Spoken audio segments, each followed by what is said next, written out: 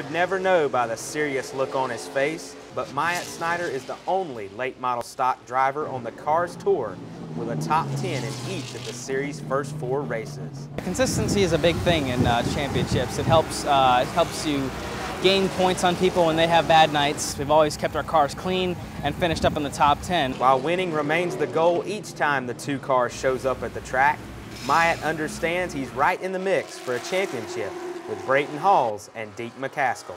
We want to win every week, so that is on my mind, but the points are also on my mind. Hudson, North Carolina's Tri-County Speedway plays host to the Cars Tour at the season's midpoint, a track which reopened its gates this year after being closed down since 2011. Everybody's coming here with just about a blank slate because nobody's raced here in a few years. Some people have adapted better than others, and we definitely adapted really well. With limited testing for all teams, Snider rolls his number 2 NASCAR America Chevrolet out of the garage area for some important practice laps. Being a multi-groove track, learning where the car carries the best speed and handling is essential. It doesn't take Myatt long to figure out he likes his car almost anywhere. I learned a lot of things about the lines at Tri-County Speedway and really how to use all of them, and I've really liked just about every line I've run, and we've been fast anywhere we ran. We were P1 in the final practice under qualifying trim. After the practice sessions are complete, the 2 crew gets right to work on jacking up the car for some minor adjustments before qualifying and racing under the lights. With it only being 100 laps and our race being at night, the track will have a lot of grip. The track conditions are much better for the second race at night because the temperatures on the track will be much cooler, the sun is not out, and you'll be able to push it a little bit harder without wasting as much. Ominous clouds overtake the speedway at the start of qualifying. The cover goes on before the rain falls. Qualifying is rained out.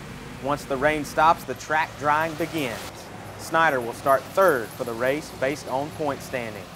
Starting in 3rd out of Charlotte, North Carolina, the NASCAR America on NBCSN Chevrolet, this is Myatt Snider. First up on the agenda, 100 laps for the super late models.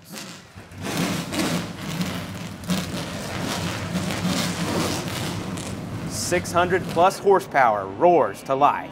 A few pace laps for the field to warm their tires before the green flag waves at 7:30.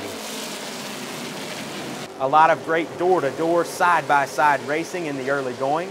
Myatt tries to learn from the race before his about where passes can be made.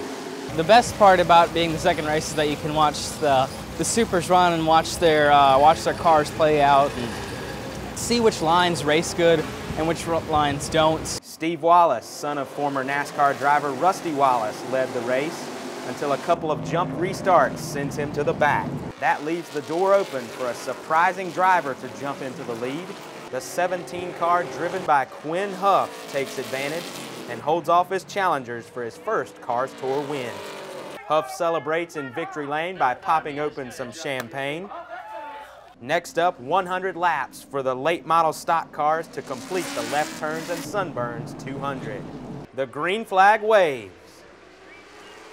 The field races hard into turn 1. We had a great car, ran fantastic most of the race. I was able to run pretty fast while conserving.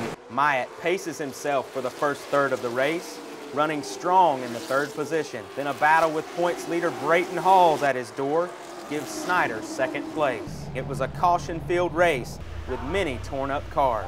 It's a really good racing track, but it's also a very close-knit race track. You have to get all you can get to pass somebody, and it's very hard to, so people try and get too much. Restarting on the inside of the 08, the 2 drivers get into one another off turn 4. I got loose and got up into Deke McCaskill, and that got us both sideways and messed up. I just bit off a little bit more than I can chew. Me and him both had a great car. It's a shame that that happened. Not to be counted out, Myatt surges back through the field in the late portion of the race, earning his 3rd top 5 of the year.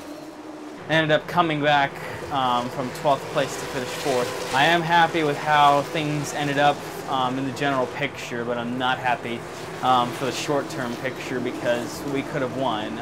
Brayton Halls wins his 3rd Cars Tour Series race. He's now won 3 out of the 5 events this year, and he extended his lead in the points in the process. I'm always trying to keep myself motivated and upbeat, but I didn't I did well, but I also made mistakes tonight that I shouldn't make. But there's always room for improvement in everything I do.